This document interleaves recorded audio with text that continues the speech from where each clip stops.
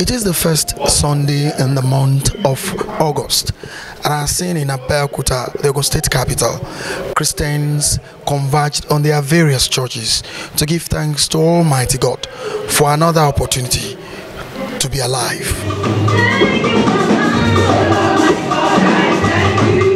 Christians dressed gorgeously to be a part of the first Sunday service in the month of August. Happy and grateful they are to God who has kept them alive till this moment.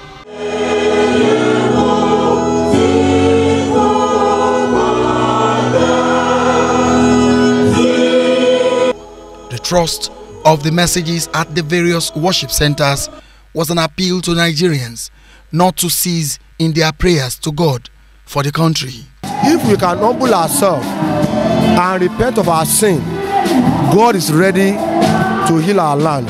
At the various churches visited in Abeokuta, the Ogun State capital, it was songs of praises to the Almighty God with great expectations. Circumstances around us, situations around us can make anyone to misbehave. But we need to encourage ourselves in the Lord.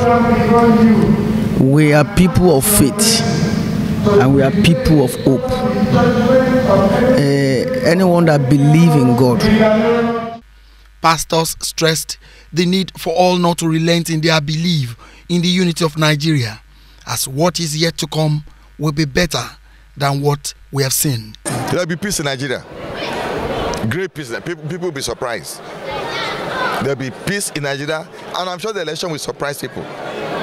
The result will, because the person you thought will win may not win.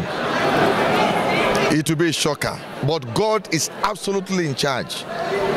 There will not be crisis, there will not be war, there will be peace in Nigeria.